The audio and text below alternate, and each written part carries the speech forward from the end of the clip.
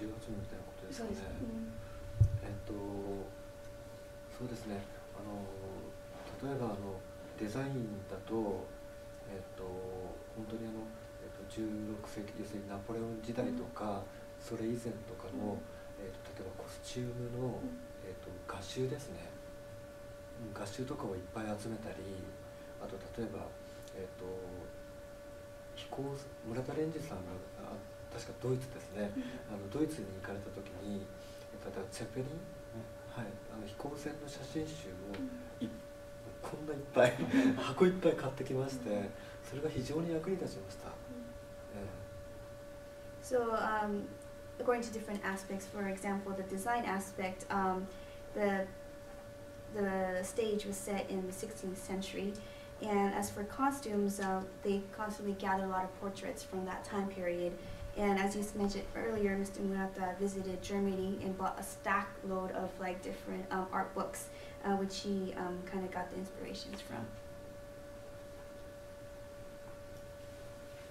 Did you ever expect the success of Last Exile to reach the level that it has reached in America and many other countries? It's by far one of the top anime shows on TV and DVDs. こんなにアメリカでも世界各国でもラストエグザイルがこんなに愛されるとは思っていましたか？それについて感想はいかがですか？じゃあ逆に聞いていいですか？There's a question toward you. アメリカとか世界中で、ラストエグザイルはいっぱい見ていただいたり愛されているんですか？ So is it really loved among the fans? Oh yes, it's one of the top selling anime right now. 今一番売れてるタイトルです。DVD に関してもビデオに関しても一番最高に世界的に売れてる。Very very happy.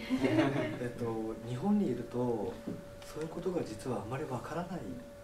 So when he's in Japan, he never gets those kind of news directly. So here he's really surprised to actually experience that excitement among the fans.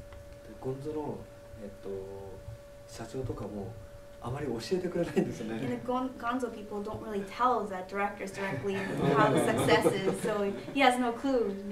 初めて聞いた。The first time hearing that it was just such a great success out of Japan. 嬉しいですね。Very very happy. And I personally enjoy it very much. 彼も個人的にも大好きな作品で。Thank you. ありがとうございます。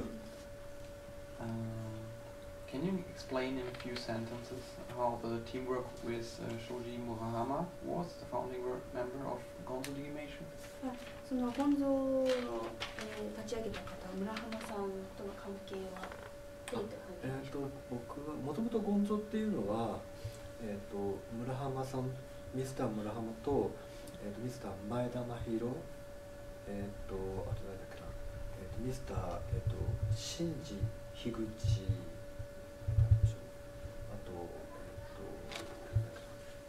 ミスター、馬之助飯田、あとミスター、広志山口、1、2、3、4、あとは1人、森さんかな、あとは、ミスター森の今6名でしょ。そうですね。6名が、ガイナックスってわかりますか？スタジオガイナックス。Are you familiar with the production Gainax? 要するにミスター前田たちがそこにいて、その人たちが、別に作った会社だと思うんですね。はい。立ち上げたのが要するに、仕事場として作ったって聞きました。それが最初にあって、僕は、サマリン、6ですか。サマリン6の時に、青の6号をやる時に、ミスター前田がディレクター、で僕はその、お手伝い、はい、サブディレクターって言った、演出ってサブディレクターでいいの？サブディレクターで呼ばれました。それが一番最初です。So to give you a little background of how GONZO started off with, I started with 6 members, Mr. Murahama, Mr. Maeda, Mr. Higuchi, Mr. Ida, Mr. Yamaguchi, and Mr. Mori.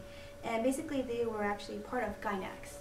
And they just had a little office themselves, so that's the very foundation of GONZO. And later on it kind of branched off into a completely different production. But basically it started off with the 6 members. And when Blue Submarine number 6 project came about, Mr. Maeda was a director, and Mr. Chigira was called in to become the sub-director, and that's how he started off with the GONZO production.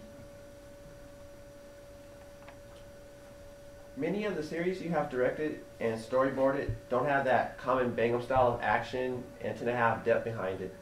Such a show like Clan